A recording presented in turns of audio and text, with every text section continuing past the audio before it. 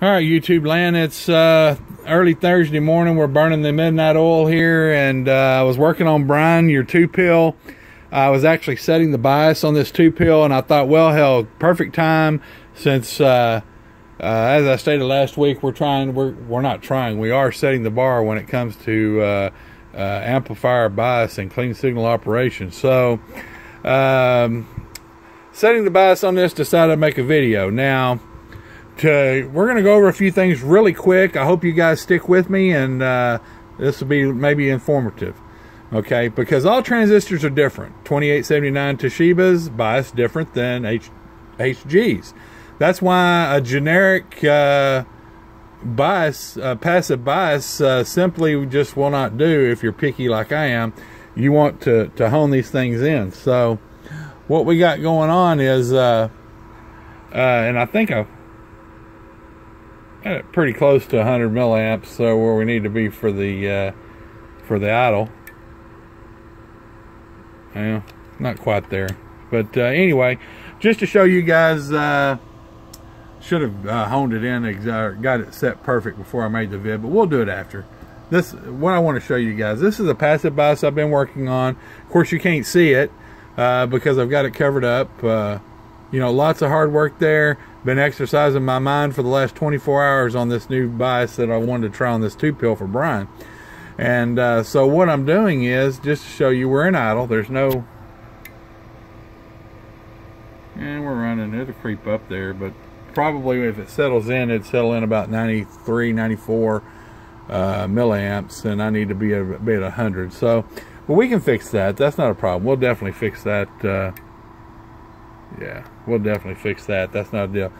So we've got this voltmeter right here to the base base of the transistors on the input transformer.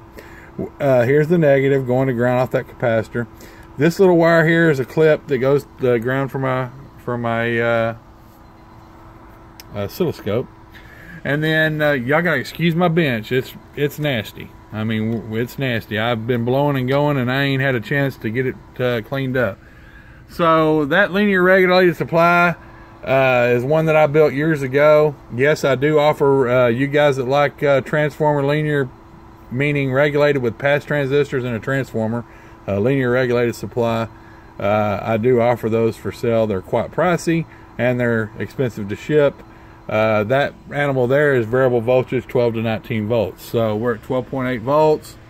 You'll follow these leads down here to these clips. The 8-gauge wire runs to the amp, and that's what's supplying the amplifier. So, yeah, let me get that back on there. And just so we'll show you, as you can see, we don't have anything there. I'm going to touch the positive of this capacitor right here, and you can see we're at 12.8 volts. So, you know, no smoke and mirrors. So anyway, with this design, so you guys will understand, it's an active bias design, meaning it's a regulated. Underneath this tape is some resistors and transistors, and I'm not going to elaborate on the design because it's top secret at the time, at this point in time. But 12.8 volts is irrelevant. That could be 14 volts, 15 volts, 16 volts, it doesn't matter, because we are regulated, and it's a regulated bias. Regulated as in voltage and current regulation, overload protection, all kinds of good stuff in there. Like I said, there's a few transistors and some resistors. So moving right along, I showed you we're at 100. Obviously we've got voltage here because we've got current, so we are biased. We're going to take this thing out of idle. We're going to bring the dead key up. I'm going to bring that dead key up to, and since we're out of idle, of course, no longer, we're not at idle anymore, so we're no longer at idle amperage. So all that changes. So I'm going to lay this meter down because it's kind of irrelevant right now. We're showing you right there, we got, we're set to a reference, which is about 500 watt slug. We got a 500 watt slug. 10 is 100. The first hash right here is 50. So we're about a 70 watt dead key or so, and we're on 12.8 volts. So We're trying to keep it close to a 4-to-1, which would be about 280 watts, you know, so we can run clean. 1, 2, because we want to run clean. Audio. I think we're in average mode. Let's go to PEP. The middle scale, the 30 is 300. Audio. So we're right at a 4-to-1, running about 280, 290 watts at 13.8 volts. I showed you we still got amperage. We're in the amperage setting. We're in the amperage setting, so obviously DC amperage, milliamps. Obviously we've got voltage, so no smoke and mirrors there. So now here is where it all gets interesting. 12.8 volts is where we're setting, but once you regulate stuff, that no longer matters. You're going to hear this fan come up. We're going to take this baby up to, oh, there's 18 volts. How about we do that? 18 volts. Okay. Still got auto current, so obviously I mean not auto current, but current on the base, so we're obviously biased here. And well, we're going to give that a whirl. So what we need to do is raise our dead key up a little higher. There we go, 100 watt dead key. Hello, swinging almost 500 watts. To show y'all again, like I say, excuse my messy bench. We are biased. This is a biased AB.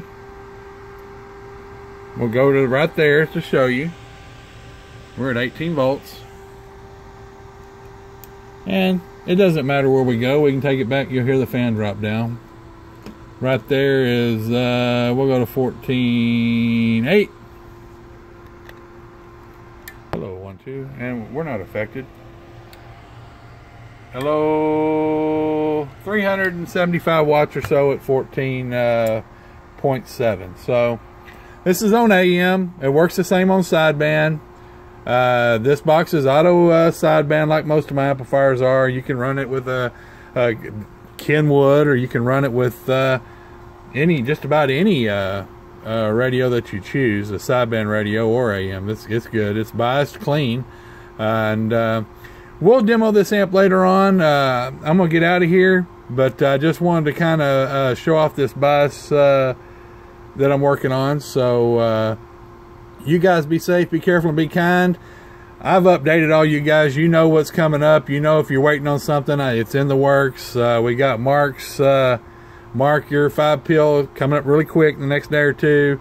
I've got David's 8-pill and 6-pill rebuild slash bias job. That video's coming up. I got a couple of radio videos coming up, so y'all stay tuned. I've got a Cobra 29 XLR that's kicking ass, and then I'll have another one that Max sent in, but Mr. Lee sent in that 29 XLR, and we did the works to it, and we're waiting to get it finished, and we'll have a video on it. So we're gonna get out of here. Y'all be safe, be careful, and be kind, and we'll catch you next time. I'm going.